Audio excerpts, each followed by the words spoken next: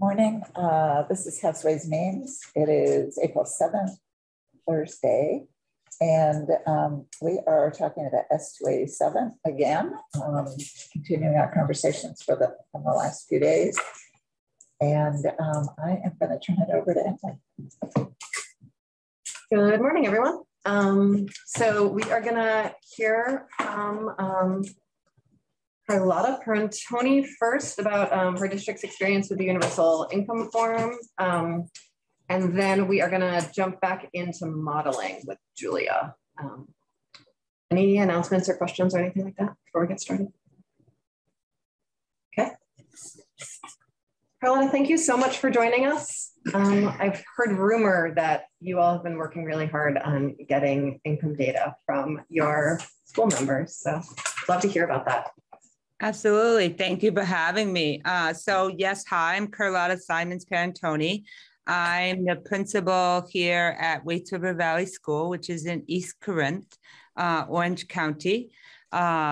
We have just about 250 scholars K to 8. So we consider ourselves a big, small school. So yes, we are a system, I think all systems, but I can attest to what we're doing, that have spent a lot of time to make sure that with universal meals or with provision 2, that we still acquire the data and family information that we need, not only to support our food program, but knowing the necessity for that information for our title funds and grant aspects that we work hard on. So we've spent a lot of time over the last few years really trying to educate the communities, and we have 2 communities who feed into one school, the 2 communities about what that information is used for. We've tried to move away from the immediate reaction that it's all about income and free and reduced meals, which of course it is, but we've really worked hard to show families that the resources that we have available here come from that data as well. So a big change that we made a couple of years ago that has been phenomenal in our percentages is that about midsummer, I send my initial welcome letter to families. And in that, I only include the household information paperwork with a self-addressed stamped envelope and I say, this is probably one of the most important documents outside of the emergency contact that we need, and we use it for this purpose. And could you get that back to us as soon as possible? Families about midsummer are really starting to think about school starting again, especially that the younger population, they get really excited to get mail from the school. And so they put it, on that pile of let's get to that right now. And so we get about 85% of our population's paperwork back then. And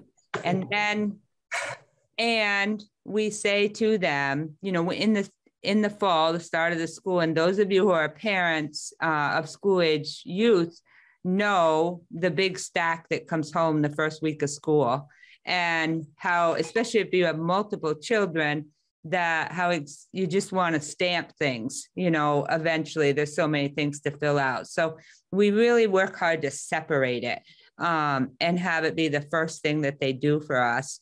And then I have the list of who we don't have information from, and then we go through the direct cert list, which if we match up with that, we can bypass that information. And then, it's usually about 10 to 15 families that we work on to reach out to independently. We still, of course, have a few families who continually feel that it's a breach of their personal information and they don't want to contribute it. And they, immediately feel that they wouldn't qualify for free meals. So that's information we don't need.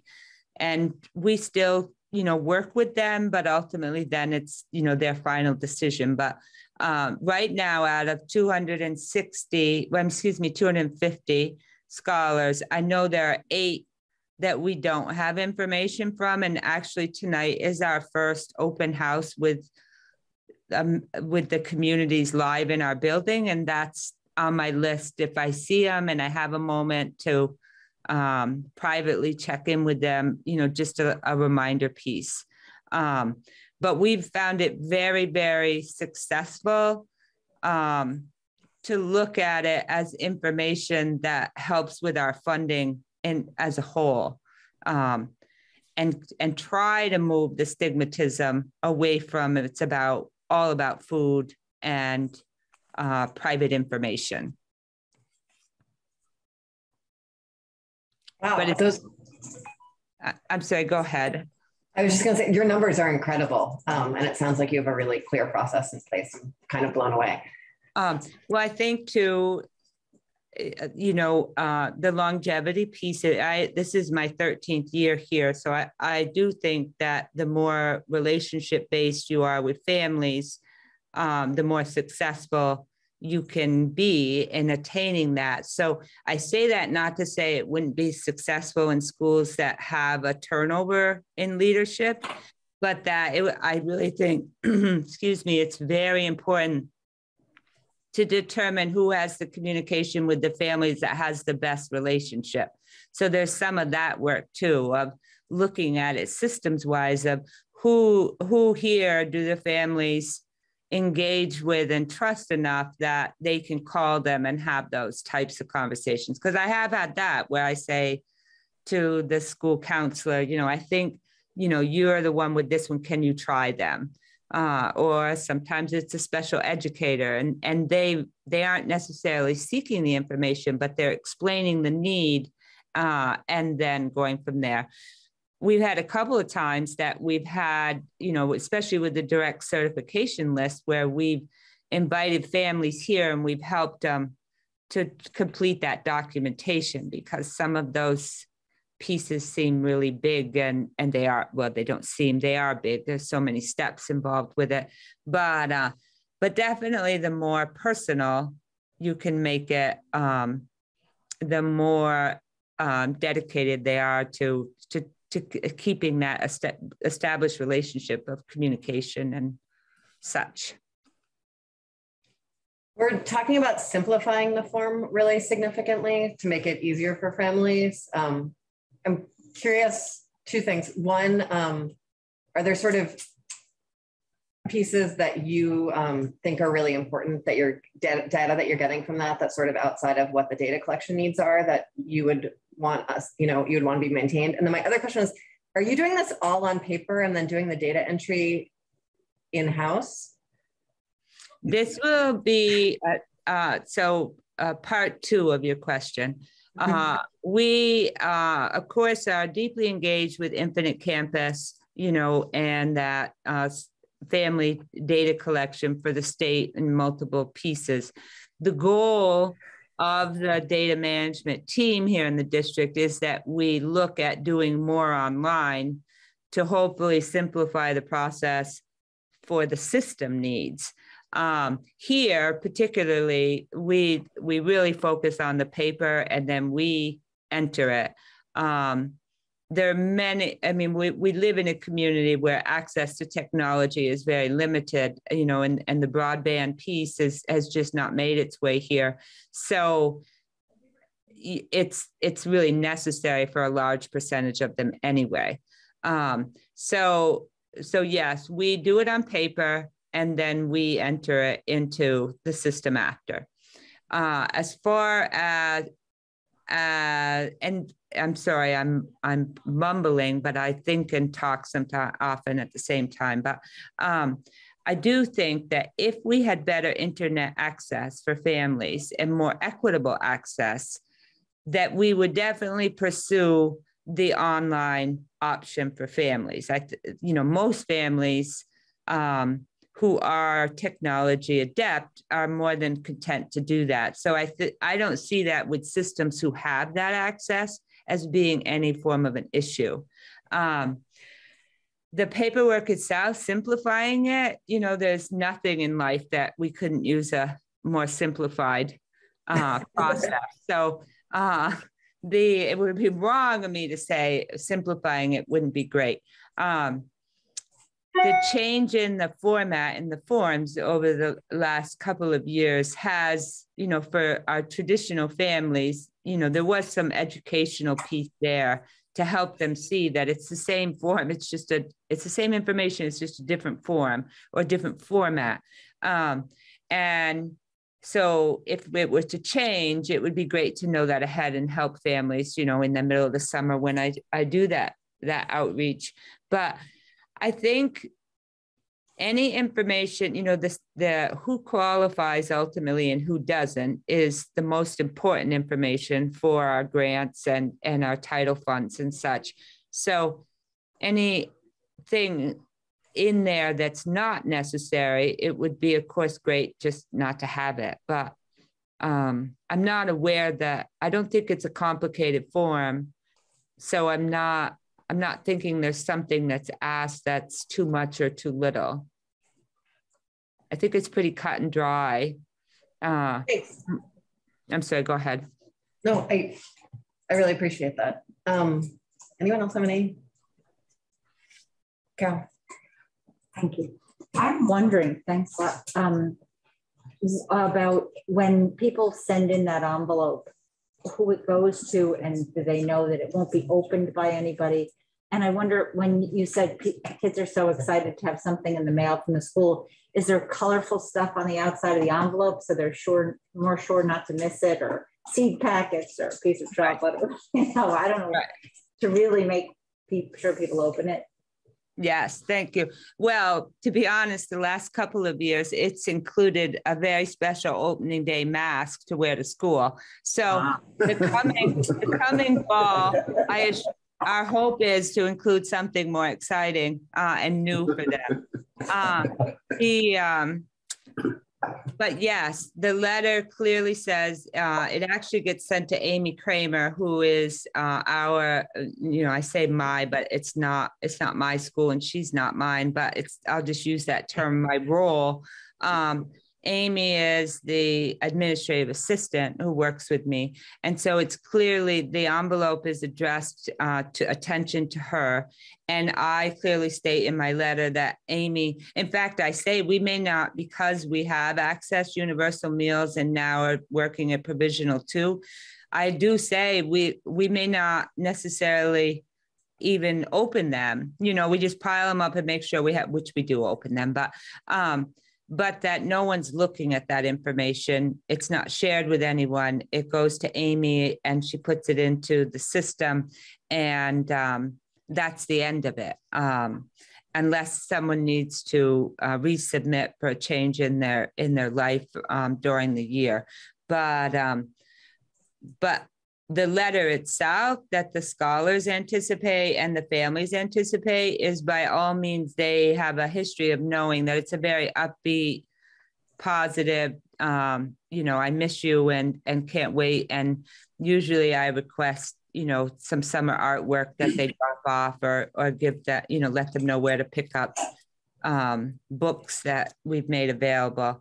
And then we've accessed the summer meals program, which is for the last 2 summers, which has been a great opportunity to deliver it house to house, door to door versus the on-site. So that's given us a lot of personal connection with families that, you know, they get excited because they're seeing you and then they have mail from you. And it's truly, you know, that relationship. But I hear what you're saying. And I think that's a piece too that schools, and I think all schools do, that they really look at who has that relationship with families that they can talk about those sensitive subjects with, that it's a safe conversation. And so making sure that you pick who those people are.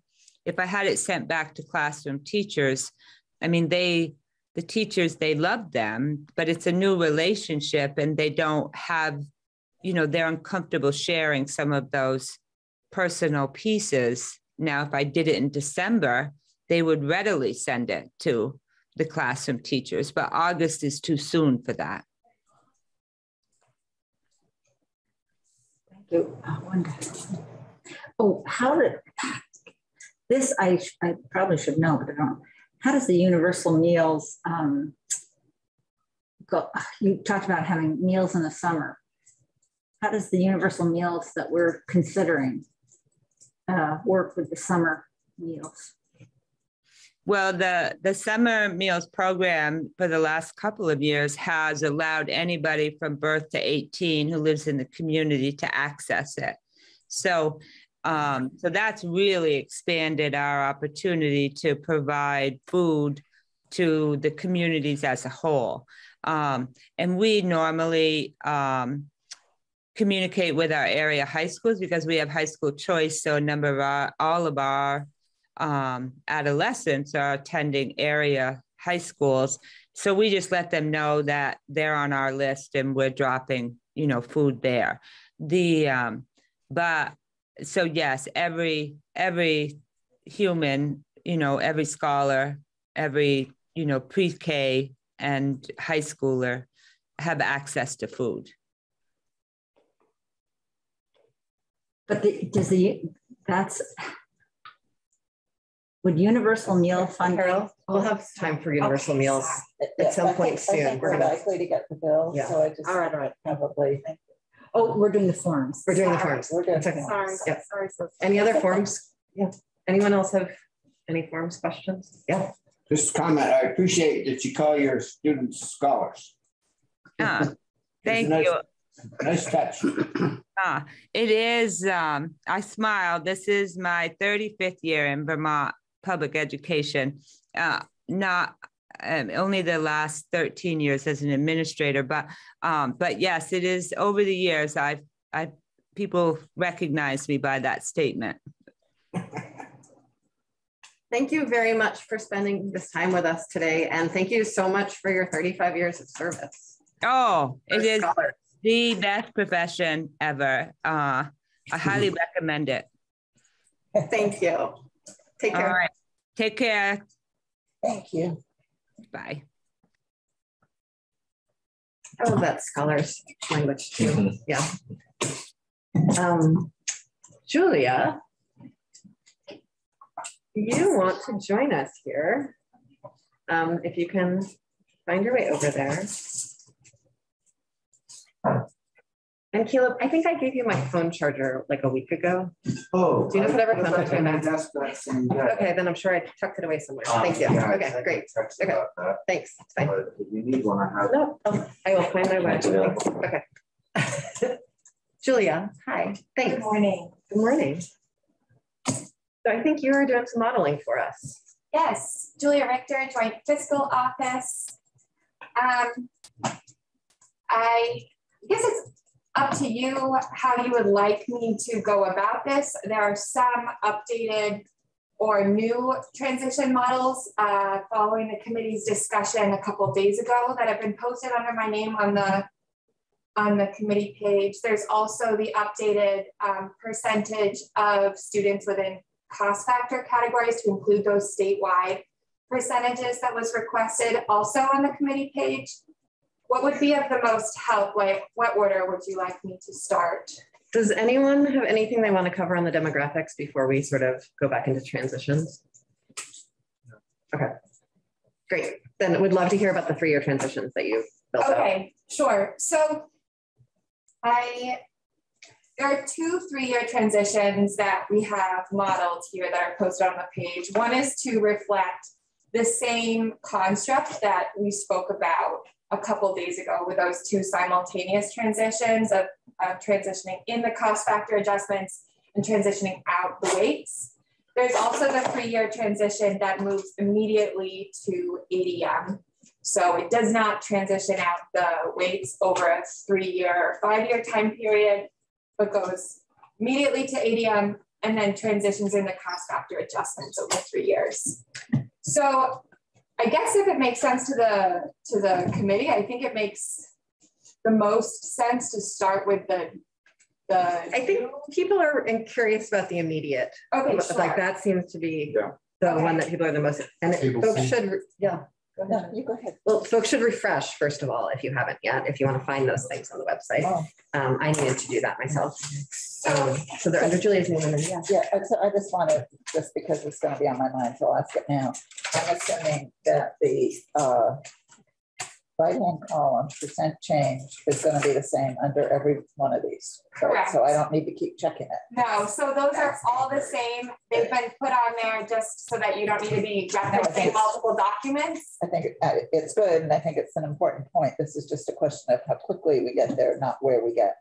Yes. Right. So thank you for that. So if you open up table C, and the letters are arbitrary, it's just so that it's easy for us to keep track of which table we're talking about. So if you open up the table C, as Chair Ansel just noted, a lot of the numbers and things that you're seeing here are really the same as what we were looking at a couple of days ago. What we're really looking at is those differences in the rates over the transition years. So just to briefly remind the committee, looking at this table, in the two left columns, we've got county and then the school district. The next column that's titled FY 2020 adjusted rate.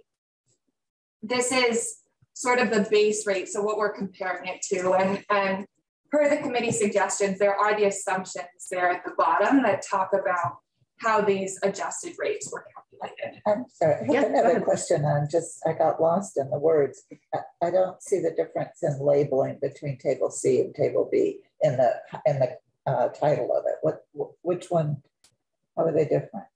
So table C says transition into cost factor adjustments, assuming constant spending, and that's what table B says. right. So those titles are the same because they represent different transitions. There's table B, which falls above that, and table C, what falls above that. Those titles are the same because How do I know which one's which? underneath it says transition overview, and that describes what the transition is happening. I would be happy to adjust the title if that would be. Well, they're both happening in over 3 years. I'm just trying to understand how they're different. Table C goes from, Julia, sorry, you can answer. So table B is the simultaneous transitions. So that's phasing out of the weights over time. Oh, it doesn't say that. Okay. Correct.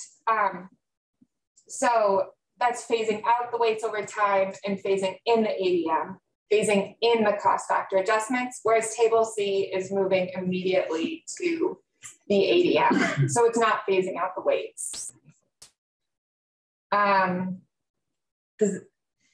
Does anyone have, any have sort of that basic frame of this I one? just got. Yes, you had your. Yeah, so table B, we probably should relabel them so that people can actually find them, but table B is the phasing in and phasing out. Table C is just phasing in. Correct. Okay. I like to think of table C as less confusing. So Less moving parts. Less moving parts, that's much better. Thank you, Scott. Chris, did you have something before? I'm just curious, like the numbers are all the same. Are they supposed to be? Yeah. Similar. The endpoint is the same. The endpoint's the same. So can I take a step back and just, Please do. okay. So there's 3 tables under my name. 2 of those tables follow the transition that we spoke about a couple of days ago, right? With the 2 simultaneous transitions. Okay. One is over 5 years, which is what we spoke about. One is new to the committee, but the only difference in that construct is instead of it being over 5 years, it's now over 3 years. And that's B. And that's B. Yes. The only reason that is being presented to the committee today is so that you can more easily compare different scenarios to each other. So table A and table B follow the same construct in terms of those 2 simultaneous transitions. Now moving on, table B and table C are both over 3 years, but differ in terms of how they're getting from the beginning to the end. So there are going to be, as you just mentioned, a lot of the same numbers in there because we're using in all of these transitions the same base rate and we're ending up with the same final rate. So it's going to be the same dollar change, the same percentage change when you're going from start to finish. The only difference that we're looking at in all of these different tables is how we get from beginning to end. Okay. Yeah. So, and I'm happy to retitle these if that would be helpful. I think we'll have to, so people will know which one they're looking at, but yeah. Yeah, I can do that. So table C, to be clear, that is a new transition compared to what we spoke about a couple of days ago. It's a new transition because it's not phasing out the pupil weights over 3 years or over 5 years. It's saying, okay, we're going to get rid of the pupil weights completely, and we're going to go immediately to long-term average daily membership. We're also going to phase in the cost factor adjustments over 3 years. So that's what you're seeing here in table 3, moving immediately out of pupil weights and then phasing in the cost factor adjustments over 3 years.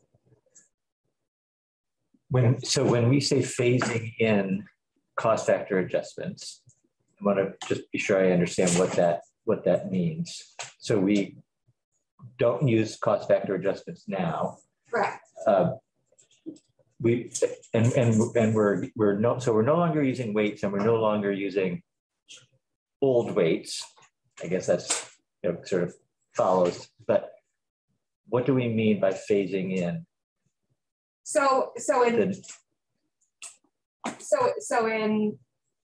When I'm referring to phasing in, that's an even proportion increase in the cost factor adjustment amount over the certain amount of years that the committee would decide they wanted to do the transition. So in this case, we have a 3-year transition. So that means in year 1, districts are going to be receiving 1/3 of the cost factor adjustments that would be calculated for them. Year 2, it would be 2/3. In year 3, it would be 3/3, or all of the cost factor adjustments. You could also do this over more years. It would just be a difference in terms of that proportionate change by the number of years that you chose to transition into the new system. Okay. Jim. Yeah, so in that model, third, or whatever it is the old system winding down while the newer system winding up, as we discussed previously? So that construct is being modeled in table B. Okay. Well, I have a question. Maybe it's for table B, not for this one. Okay, let's hold it. Okay. So table C, Julia, any other questions about sort of the construct for table C? Okay. Julia, when you look at it, what do you see here? I did some scanning, but I imagine your eyes are scanning more effectively than mine. Sure. So a couple things that I noticed when looking at table C in comparison to other transition constructs that we've looked at as a committee, or you've looked at, is that in some districts, the base rate may go up and then down. So a peak. So the base rate's the same, but then correct. So in year 1, it moves up or down. Right. So when moving from the base to the end, even if in the end it's going to be moving down, in some districts you will see that it's going first up and then down past where it was originally. So can you point out a couple of those? Sure. Anthony? The which one? Mount Anthony. Goes Yeah. from 135 to 141. Where's that? Oh, I see it. What county is that? We're in C right now. So you Interesting. also see Granville Hancock, which is number 3 in Addison, starts at 166.5 in the base year. Then it's going to go up to 186.4 and then back down to 1 but those are like 1/10 of a penny. That's what I'm trying to get my head around. So it's, you know, how many decimal points do we go out for this to be, for this spiking to be have any meaning? Yeah, Scott. I mean, if you, looking at scanning through that, I think the theme is that the districts that do experience this porpoising effect are districts that have, I call it porpoising. I like that. I love it. Very good. Just thought you were going to slip that one by. Yeah, I used to be a marine biologist. No, they seem to occur in districts that in the end are going to experience a very small, change overall. Yeah. And the differences they're small. I mean, they're teeny. For the most part. Is it any word, isn't? You said for the most part. I mean, I'm sure you could pick out some that aren't, some that are, but generally speaking, if a district is experiencing a very small change, they're more likely to experience this effect. Yes. Districts that are receiving big changes aren't going to experience. I can see that. Julia, I want to let you sort of point out any other. So is there anywhere that it's sort of more than one decimal point that we're talking about with the porpoise? I would have to go back and check. I haven't gone through every district, or I have, but I don't have that in front of me. That was just the thing I wanted to point out. There are some examples. For instance, I'm looking at Bellows Falls in Wyndham. It's the first district. The base rate is $1.652, and then it goes up to $1.811, and then back down to $1.799. So as you mentioned, I mean, those are small changes, but there are some more dramatic changes within that year. So it's not going to be, for instance, in Bellows Falls, it's $0.015 going up in year one. No. Caleb? No, it's not. It's 15 cents. 15. Oh, thank you. Right. Yes. I'm just looking at, I'm comparing B and C, and it does seem that C. Table B and C, not column B and C, right? That's right. Sorry. Great. Table B and table C. Yes. Yeah. The yields in table B pretty much go down by the same amount every year, within a couple. Whereas the yields in table C go down by a steeper amount each year. And I think that's because in year one, you've gotten rid of any weighting and you've only put in 1/3 of the cost equity factor. So basically the state's doing less adjustment than we've ever really done before in year one. What that means for, like, say, a district like Granville Hancock, we're looking at, they're making their full, they've got an 18-cent adjustment to make. They're making a 20-cent adjustment in the first year.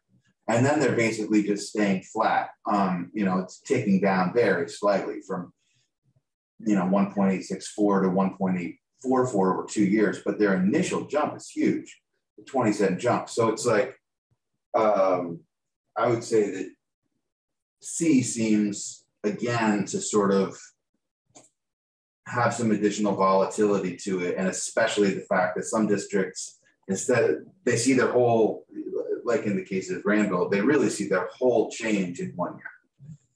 And so that is a real difference of C as compared to B, where we still have this kind of feathering out of one system and feathering into the other, whereas this is feathering out of one and just like knocking the other off the table. It's fairly, that's a relatively big difference. So a couple points. With respect to that, I think if we decide that I like the single system rather than the dual system, because I think it's simpler. You're not running two systems. But if we can't make it work, we can't make it work. But if one way of making it work is to identify the outliers and figure out a solution for them, not necessarily have the same thing apply to everybody. But the other thing I was going to ask is, and this is for the math people in the room, is given the fact that we're using data that's out of date, how many decimal points should we be running these out? Because when people look at them, they start thinking that there's a significant difference when the difference is really, you know, in the second or third decimal point, and it doesn't. We're using old data. It doesn't seem like it's really. The numbers just don't feel valid enough to me. So if people who know more about this stuff than I do can offer an opinion on how many decimal points we should be using, let's make a decision about that and do it. Related comment, I think. And given that we acknowledge we're using old data, constant spending, which we won't have, and that sort of stuff. The one concern I have about the porpoising effect is the districts where there's more radical change that are trying to adjust their budgets on a year-by-year basis to get from, you know, year 1 to year 3 or whatever it is. I'm wondering how much it's worthwhile driving them nuts, to put it in great, just colloquial terms, you know, terminology. And I'd like to avoid that, the porpoising effect, if we can, for those where the transition is really pretty dramatic, you know. And so I'll just leave that as a comment, and we'll see how we get there. Julia, what's your thought on the decimal points? I think it's a great point, especially because, as you mentioned, we are working with all of these assumptions and we are working with outdated data. So it really, as you mentioned, Chair Hansel, it doesn't make sense to compare down to the penny, because at the end of the day, it's not going to be down to the penny, right? So I think that a policy question for the committee may be, where would it be, where would you like us to highlight or highlight where changes are greater than a certain threshold for you to be able to see, you know, which districts have a change that's greater than X%. That could be a way for the committee to wrap their heads around, you know, where are the big changes happening? So I think there was a chart at one point that dropped out some of the districts, and the problem with that is that people want to know why and what's behind it. I think my thought would be, and not knowing that this is a valid way to do it, is to have fewer decimal, do more rounding than we're doing. I'm not sure exactly where, but do more rounding, and then color code. You know, have red for one group, green for another group, or blue and yellow, and yellow, whatever, and then have the others that are hovering right around that 5% plus or minus or whatever we want to choose, just be not highlighted, and so that people can at least cast their eye on it. But I think there's a problem in hiding the figures, because people are going to wonder what they are. I'd love people want to speak. Yeah, a lot of people want to speak, and I would love if Brad would also sort of tune into the decimal point conversation. Scott, David, Jim too. Jim, Caleb, and yeah. I vote for 2 decimal points. Great. Okay. Okay. And I think, you know, maybe just for, if Julia could just, like, I don't know, use a color yellow, whatever, identify all of the districts that actually experience this effect. And then we can look at it and pare it down to the most dramatic ones or whatever from there. Sure, we can definitely do that. I guess my other question would be, if you do want some of these highlighted, you would need to determine a percentage. I know that 5% has been referenced. We could do any percent. I would say for first cut, like, which districts go up and then down, or go down and then up, and just we'll start there and see what those look like. Yeah. And then, sure. I'm guessing there's probably a dozen, maybe. Yeah. I mean, yeah. 2 hints. David? Yeah. Okay, Jim? Yeah. This is a little bit of a slant, but I'll just put it out there because I'm curious how this figures in. Is if we go to weights over 3 years, and to costs over 3 years in and district don't consider weights. What do we do about the school systems, like for instance, North, I'll keep bringing this up. We're going to say, where did our weights go? I just need to understand how the transition works, that I clearly don't get it if the weights aren't phased out while the costs are phased in. So cost factors, I guess. I'll have to ponder this a little bit because I don't see. Well, at some point we have to put the BNC together and look at them. I did them for a few districts just by hand here, and they're not the differences are not dramatic. Okay. I think they're tiny, but I just pulled out random. If that's correct, then my fears may be assuaged. I have to see. Caleb, and then Brad, and then. Yeah, I don't know. There's some pretty big changes between B and C. If you look at Burlington, Burlington has got the biggest change of almost a lot of districts. Burlington's got a big change in their cost just factors. Of course, bigger change than what they have under weights, but that's a different conversation. Burlington goes from 1.48 on table C to only 1.45. So they're getting almost none of their benefit in the first year under table C. Under table B, it's significantly different. They go from 1.48 to 1.39. So they do get approximately 1/3 of their full transition. There's a lot of people, because you're just getting rid of weights entirely, not much happens in year one in table C. Winooski, for example, like they've got 41 cents to drop. So 1/3 should be what, 13, 14%. Instead, they drop 6% and then they drop 35% the next year. That's pretty uneven.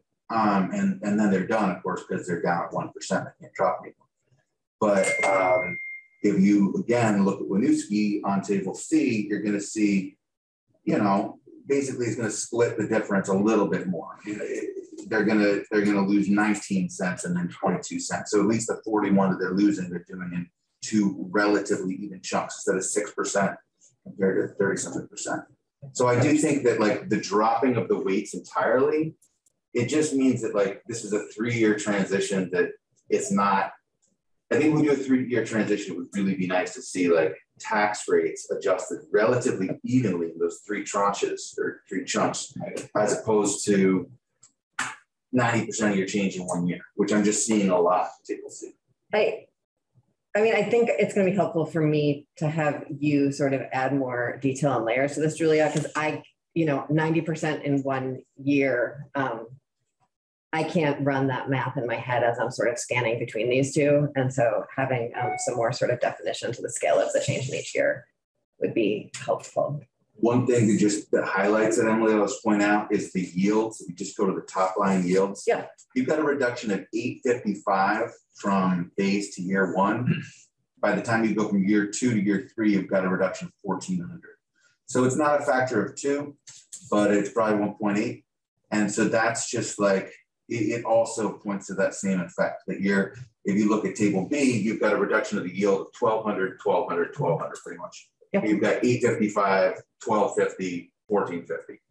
So it's that kind of points to the problem, but just at the yield or at least the shape of this transition. I don't know if it's a problem, but it's not even.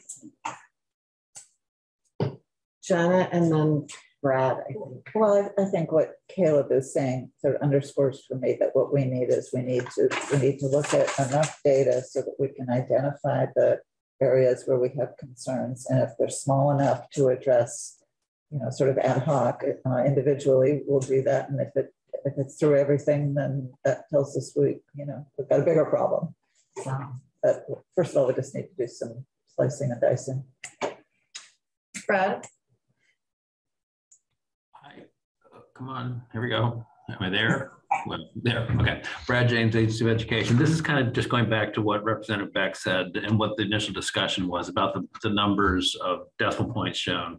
And again, it doesn't matter. You guys kind of moved on, but the only reason we were showing 3 is what I said the other day, is some districts are going to, when you round to 2, are going to show a 0, 0. The example that I saw on Julia's data, I think was IRA in Rutland County. They're at 0.002, and it would just show as 0.00, which is fine. But I do agree that probably showing 2 decimal places is better than showing 3. And that's, you know, the rest of it I'll let you guys discuss at the moment. And Brad, I think I've asked you this before, but when we're sort of looking at effects that we think might still have a reasonable magnitude in 2 years, giving, you know, with new current year data, what magnitude seems sort of reasonable to you, and what seems something that will be lost in the noise of all the other changes? We've been playing with 5%, but again, I'm still not, you know, sure that was I think before I answer that question, let me take a little a look at some more data and just see what kind of a normal change is, or what some of the extremes changes have been in the past, say, 3 or 4 years. Because I have not done that anytime recently. I don't remember what I did in the past. So I'll take a look at that and get back to you on that. Yeah, Brad, this may be a question for you. I'm sure you heard Caleb suggesting it would be nice if the transition, say in Burlington or any place, could happen in even tranches over 3 years or something like that. Mm-hmm. Given your Julia's, I'll call infinite modeling, you know, which is really helpful to see, would it be possible for the agency to, in your back office, construct a formula so that you get a beginning point and an end point, and the tax rates end up changing in roughly equal amounts over 3 years? Well, I think part of the problem, Jim, is that we have no idea what the end point is. We don't know what the end point is. Exactly. We don't know what the end point is. Good answer. Thank you. We're assuming the spending at the end point is the same as the spending at the beginning point. There's no world where that happens. Thank you. Same kids, same everything. Yeah. Right. Carol. I don't know if this is the right question to ask, but as the rate goes down, if a district says, well, I'm going to use that difference to improve educational equality for students, and the spending actually goes to the total amount that the rate has gone down, then what would that do? And let's just say everybody spent up to that amount that they would be otherwise saving. And then others steady. Yeah. Pardon? They keep their tax rates where they are. Yeah. Oh, thank you. They keep it, and let's say that the others who would otherwise have a choice between raising tax rates or cutting spending, all decide, well, we're going to raise tax rates.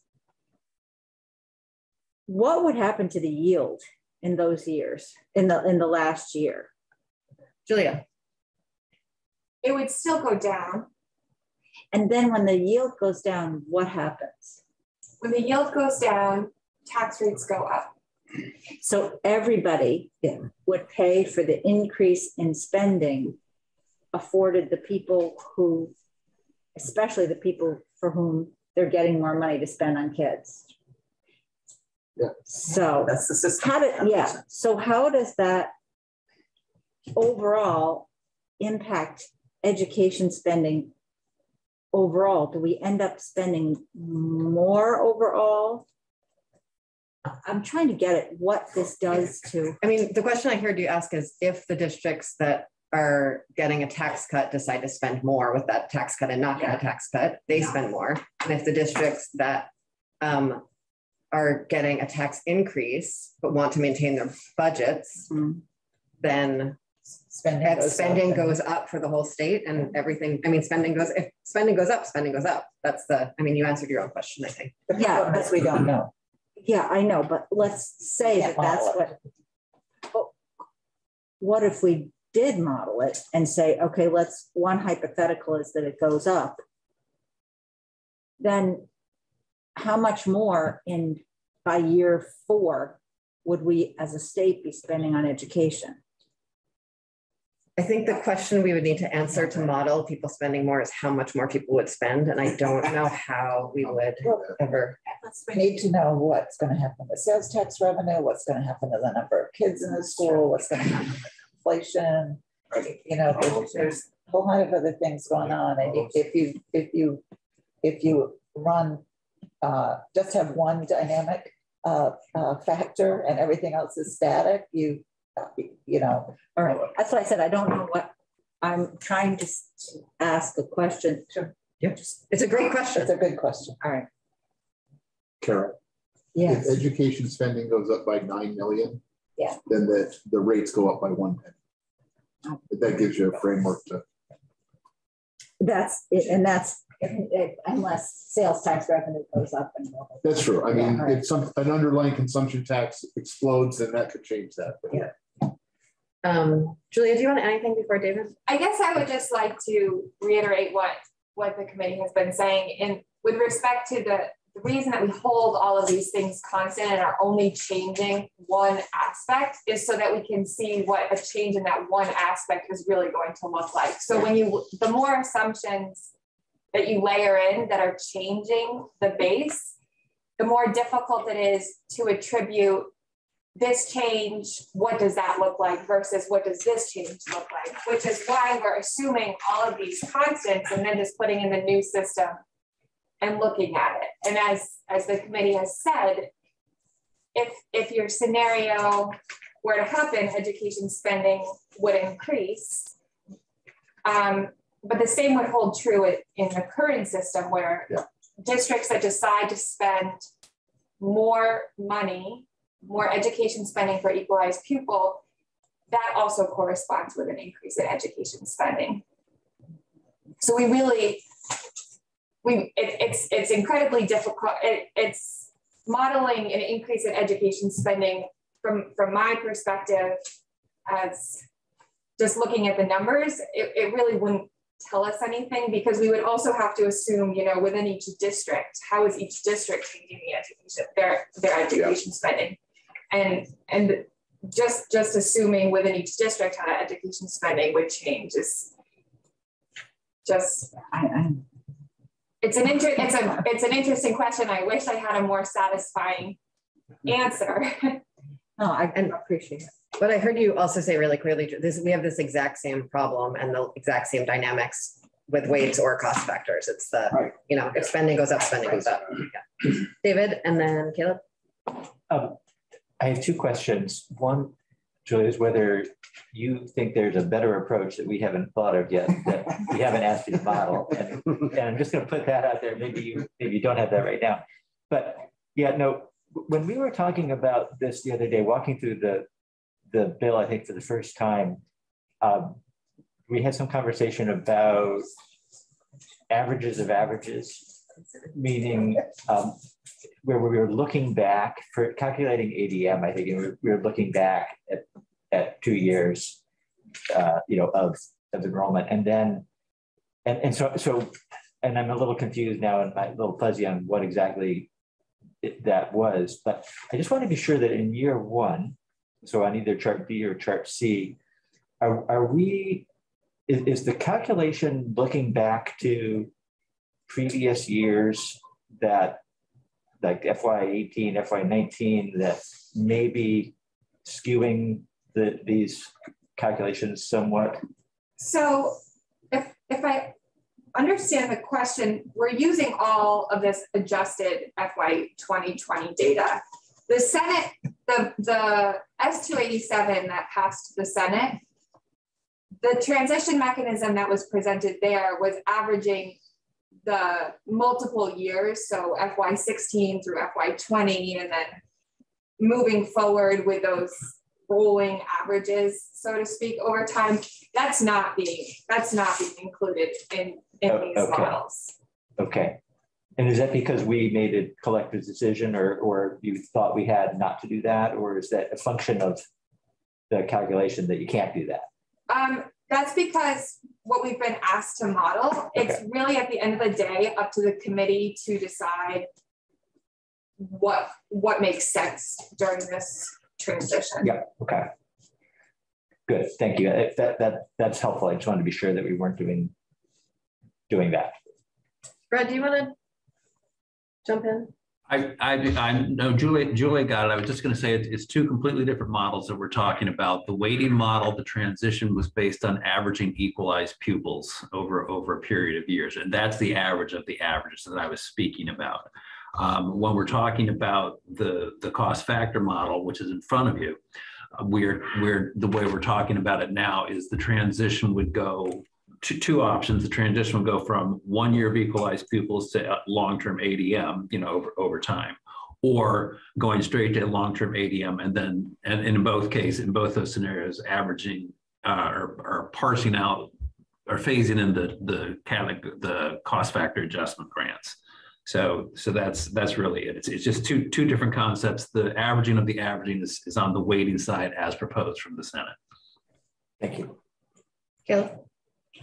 Yeah, and I mean, that to me is a little unfortunate that I don't think we really looked at the Senate bill much. We kind of amended it to this new draft request, and that's really what we've looked at. And the thing about that is that we haven't seen this kind of transition numbers. I don't feel like we have for the Senate version. I know we saw one chart from Brad, but we haven't spent much time on it.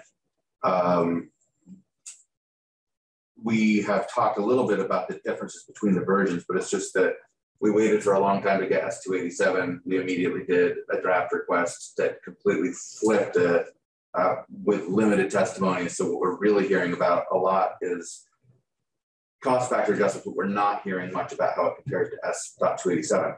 They do have like some different mechanisms, but if we're talking about the notion that there's so much new stuff coming that we're kind of just guessing, which I continue to hear, there's more guessing, I think, when we're looking at cost factor adjustments, because you've got the whole change to the yield, you've got the whole change to what counts as education spending. So in addition to just saying, okay, well, we've got a problem with our old weights, we're going to fix them by just like axing the whole program and substituting a new thing, that is inherently harder to model. I mean, there are challenges with modeling replacing weights, but I think it's significantly more unknowns that are introduced. And again, it's like the yields kind of tell the story. If you look at the transition under new weights, of course, the yields bounce around, but not nearly to the degree that they plummet in this model. And that we've got a lot of policy decisions about how we set the yield that would be fundamentally impacted by going this direction. And I don't think we fully teased those out yet. So it just like, I think the kind of guesswork long-term feels greater in this model. And it would be kind of nice to at some point be able to go back kind of side by side it with the Senate's decision, since I think they looked at a lot of these same factors in coming to that conclusion. Julia, am I remembering right that I've looked at a lot of tables in the last month, but am I remembering right that when we got the Senate bill, we looked at both the model from Brad that he sort of introduced to the Senate, and then we also looked at some side-by-sides? Yes. Okay. We have done that. I would be happy to walk the committee through that again if it would be helpful.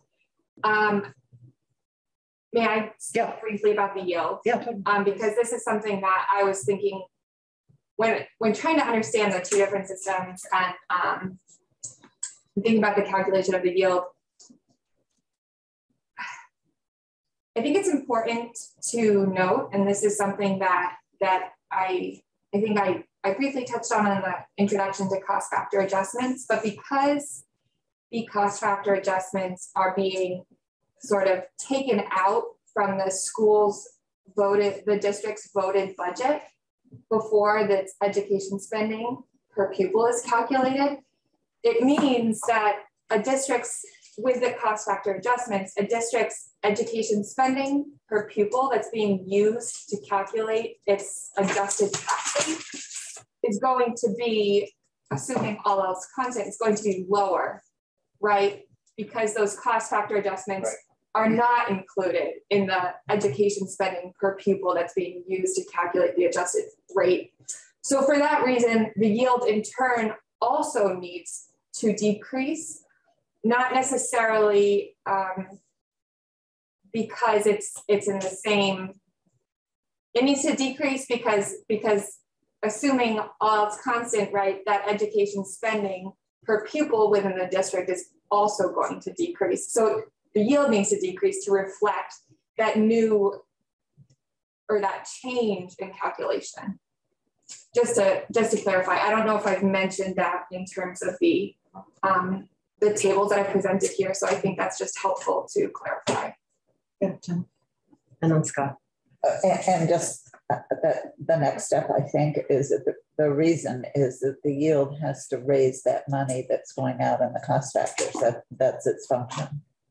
And so that's the interplay here. Yes, thank you. Scott, did you? Yeah, I'm just trying to, going back to David's question of, is there a different way of doing this? Maybe we're not thinking of. You know, a 2-year transition would eliminate a lot of this unwelcomed effect that we're seeing in C. So would have just banned, just do it. Yeah. Okay. So I'm wondering if maybe a 2-year transition or just a full implementation with some throttles for certain districts might actually be a model that might make more sense. Don't give Jim a heart attack. I mean, I think throttles. I want to make sure that the word throttle is highlighted in what you're and let's not forget, governors. I think I'm correctly saying this.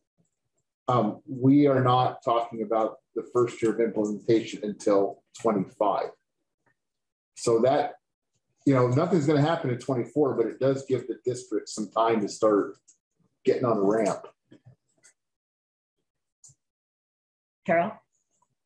Okay, so I'm glad you said that what you just said, Julia. The yield will go down. So when I heard you, Scott, say what 9 million costs, Penny. Do we have any charts that show where in the state the money comes from? Like who's putting money in from what? I know we have the circle of property taxes and sales tax, but I mean, when it's coming in, where's it coming in from? Yeah, so because of the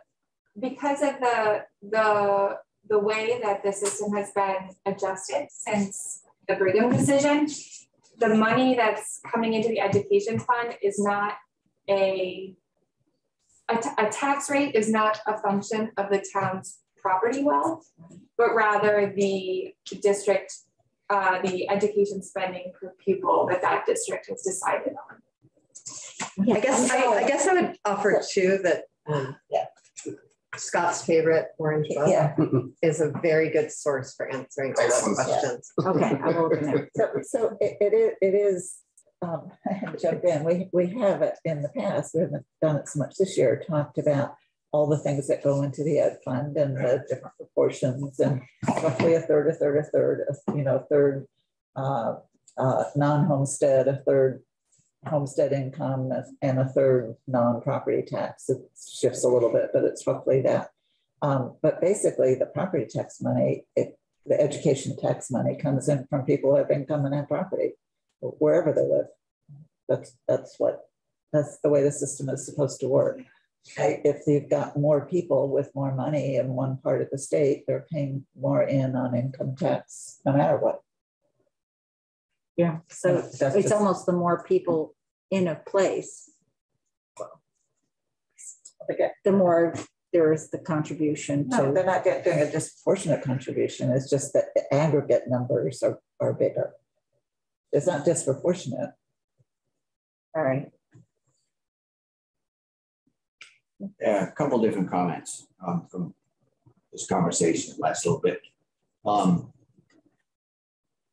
I appreciate Caleb's saying that using say unfamiliar numbers, that would inexact numbers has poses some inherent difficulties. But I would also say that the system that we've been operating under for any number of years. It's been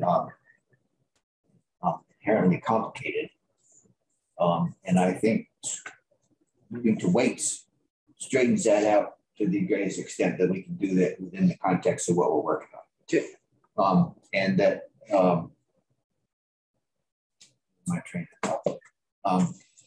Go back to my other point. I have no objection. I have no problem with the fact that you can only change one factor at a time. You know, one of the basic rules that I learned the hard way from auto mechanics is if there's something wrong with your car, you only change one part at a time.